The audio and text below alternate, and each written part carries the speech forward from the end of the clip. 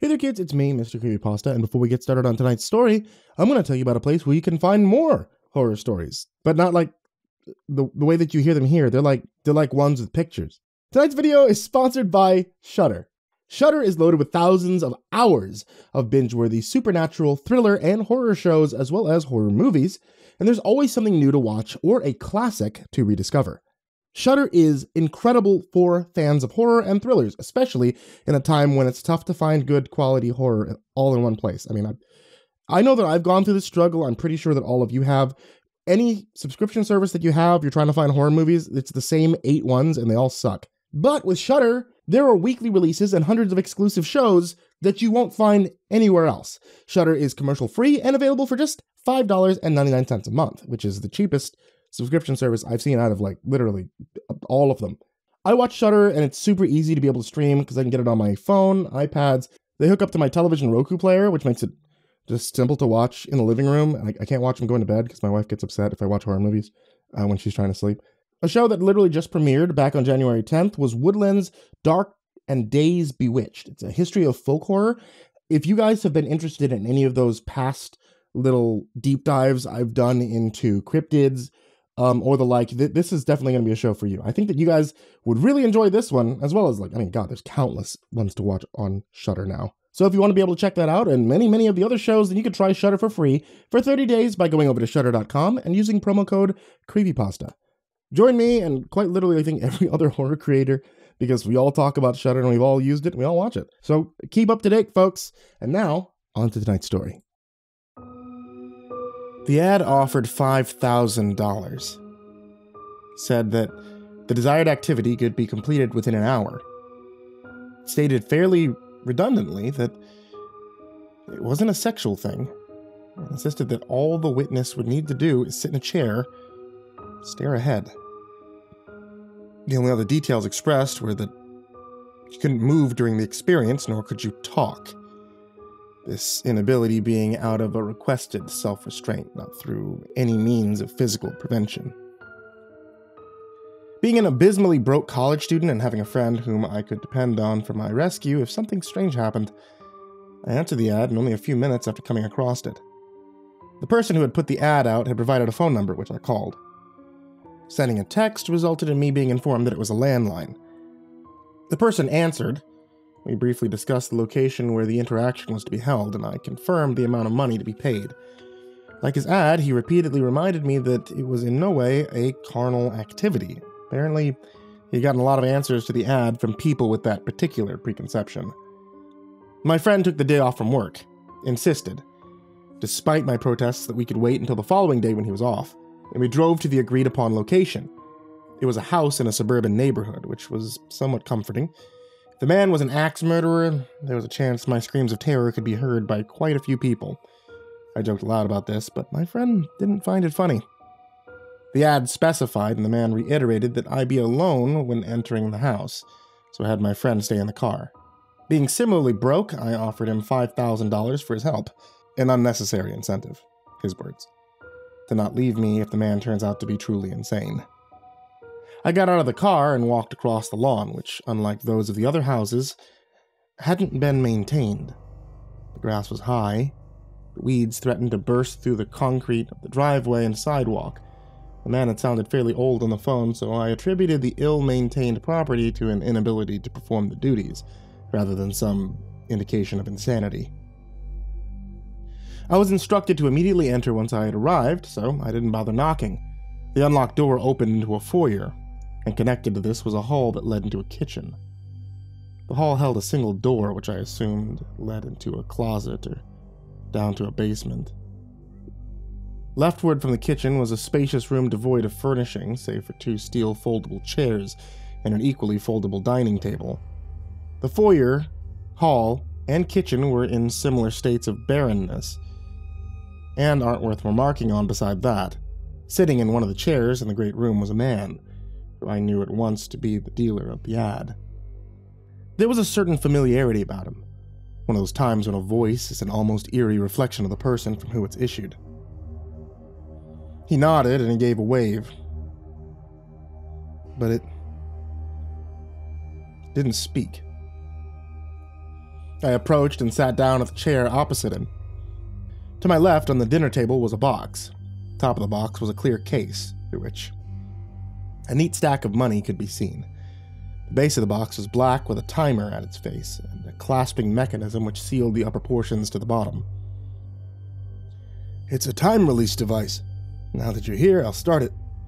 He immediately does. "And once an hour's passed from this point, the box will open. You're free to take your payment. You needn't say anything once that time arrives.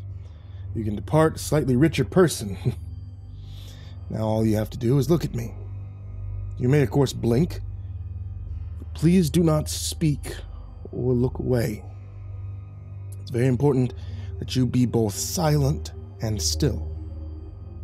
And so the staring process began. I was expectantly awkward for the first few minutes. He stared right back at me, but after a while the oddness of the circumstances became dull, and I grew accustomed to them. His face wasn't unusual, but it wasn't exactly handsome. Easy enough to look at, but not someone you would have necessarily wanted to linger on without incentive. He was about 65, hair grayed and thin, face starting to sag, blue eyes slightly squinting, visual acuity, no doubt, dwindling. Despite his incessant assertion to the contrary, I couldn't help but think that he derived some abstract sexual amusement from this. Some sort of staring into the eyes of your lover thing, but despite the incredibly uncomfortable experience of that hour, so to be described, he at no point exhibited any behavior which would suggest arousal. After 10 minutes in, the strangeness of the experience was doubled. From below and then far beyond me, I heard a shifting clamor, as if a group of people had ascended the basement stairs and gathered just before the kitchen, chanting excitedly. I was going to turn. The ad hadn't mentioned the presence of others, but the man's eyes seemed to almost plead with me to remain focused on him. He didn't speak a word, though. Resisting instinct, I kept my gaze fixed on him and listened to the noise of the crowd behind me. The weird thing was that while I could hear them talking and even mentally differentiate between speakers, I couldn't understand a word that was spoken. They had moved into the kitchen by this point, but none of the words were intelligible to me, and even weirder was that it was obvious they were speaking English. I mean, I could recognize the nuance, the structure of the language. The man's eyes imparted nothing beyond the unspoken insistence that I keep mine on him. My inability to recognize the words, which were clearly English, troubled me greatly, and I started saying words in my head to reassure myself that I had not somehow forgotten the language. Couldn't check exactly how much time had passed, timer being too far out of my peripheral vision, but about 40 minutes into the experience, the voices were right behind me in the great room. There were perhaps 12 distinct voices, all chattering and laughing and speaking some unrecognizable variants of a language I'd been speaking for nearly 2 decades. Women, men, and children conversed just behind me, not a single one for even a moment being understandable. I was terrified. Their appearance and migration from the basement to the right behind me, it was strange, yeah, but the possibility that something was wrong with me, that I might have had some sort of stroke or neurological slip-up was far worse. My eyes had stayed on the man, but my mind had momentarily receded, turning over these bleak possibilities. Upon returning my focus to the man, I saw that he was crying. Inaudibly, of course, but the tears were there, the lips slightly quivering. Instinct almost compelled me to ask what was wrong, but I stopped myself, both for the sake of the experience and a new fear that speaking would somehow draw the attention of the partiers to me. And for some inexpressible reason, I was sure that getting their attention wasn't something I wanted. A new terror dawned then. I mean, what if the group continues their movements and they press forward, swarming around us? With each second that passed, I grew more certain that seeing these people would cause something horrible to happen. Their voices did grow louder, but no closer in proximity. I started to shake. My heartbeat quickened. My breathing became labored. I tried to calm myself, but the presence of those people behind me was so dreadful. in a way that I still can't find the words to properly describe. Against my control, as I shuddered, I let out a low moan. It was barely audible, more of a release of air than proper emission of the vocal cords, but the man's eyes grew wide with terror, and from behind me, for the first time, I heard something I could understand. "Oh, would someone like to join the party?" I froze in place. Even my heart seemed to quiet its movements. The noise behind me still continued, but with considerably less people causing it. The attention of several members had apparently been drawn from the conversation. Drawn to me. I became like a statue, not even allowing myself to blink. The man's eyes remained wide, but he'd stopped crying. He stared at me with what I can only describe as mindless terror. Despite my earlier belief that seeing these people would bring about some horrible event, I tried to see within his eyes even a dim reflection of the scene behind me. But nothing was reflected. Not even his thoughts. I could have sworn I heard a request to join the party. A woman's voice. "I think it was one of dear old Dad's friends," the man said. "That fool couldn't keep a friend of his life dependent on it. You two sure saw to that." A third voice. Another man. A chorus of disconcerting laughter erupted. "Oh well. Should we go back downstairs?" The others, who hadn't spoken, seemed to respond in agreement, although I couldn't understand them.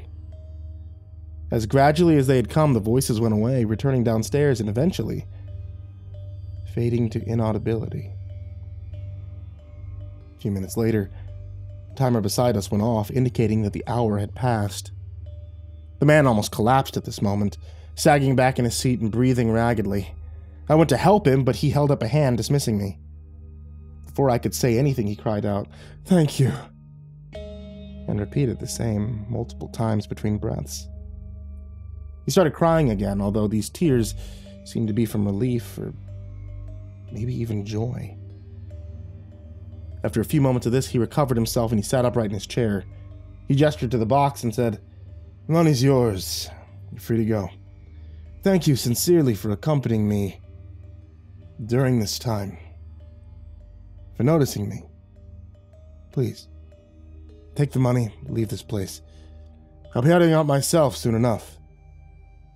Despite the utterly bizarre experience, I didn't want to ask any questions.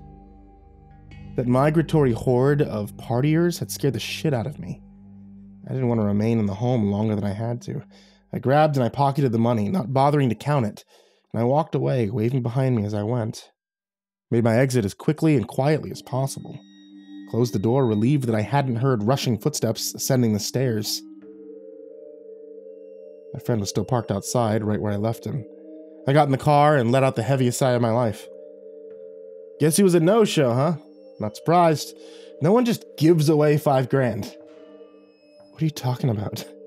I took the money out of my pocket and showed it to him. He looked at the money, then to me with an expression of incredulity. "But you were only there for 5 minutes. Did you steal it?" I laughed. Kind of nervous laugh you let out when someone says something extremely odd, or after you just survived some perilous experience. In my case, either one could have been the cause. I eventually composed myself and said, "What are you talking about? I was in there for an hour. The money was in a locked box with a timer set for that exact amount of time." My friend's expression went from one of disbelief to worry as he pointed at the clock on his radio.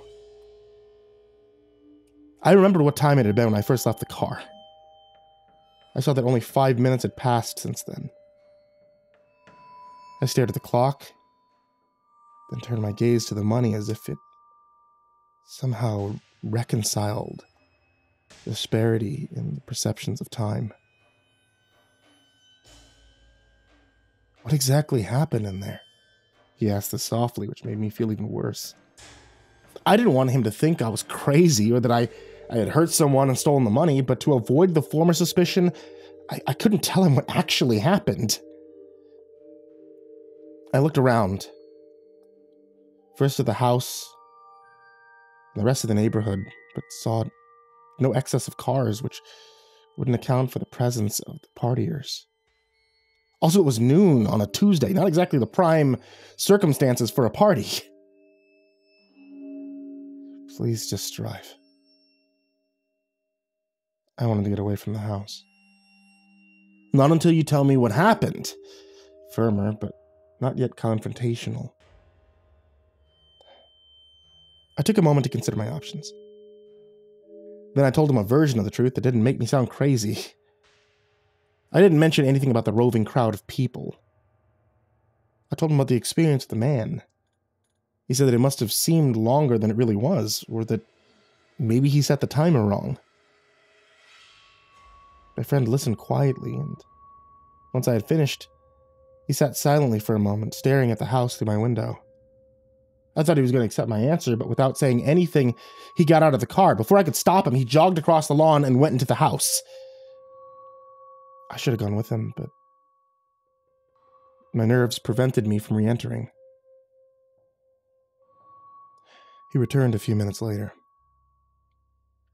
silently entering and starting the car. Well? I really meant, well, what did he say? It was empty. Completely empty. No one was inside. There wasn't even a single piece of furniture. He pulled away from the curb and started driving down the street. I didn't know what to say, so I said nothing. He dropped me off at my house without saying another word. I don't know what happened to me in that house, but the money is real enough. If I were to use some of it to buy food, my friend didn't want any of it. I mean, I can understand that, I guess. I don't know what he believes. I don't know what even I believe. But hopefully he didn't think I did something terrible. Maybe he thinks I made the whole thing up. Although there's no way I would have been able to gather $5,000 together. Certainly not for some prank. Regardless of the truth, the money's real. And for that, I'm thankful.